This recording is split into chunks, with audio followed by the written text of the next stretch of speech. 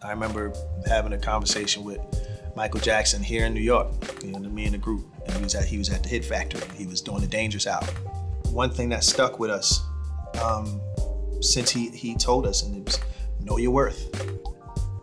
He was like, don't let anybody tell you what you're worth when you know otherwise. That always stuck in our heads. Terry Lewis used to tell us, when this is not fun anymore, quit. Like you should always enjoy this. It's music, for God's sake. You should always feel good about going on stage or singing and things of that nature. When it's no longer fun, quit. Hey, you like what you just watched? Then download the Music Choice app for more.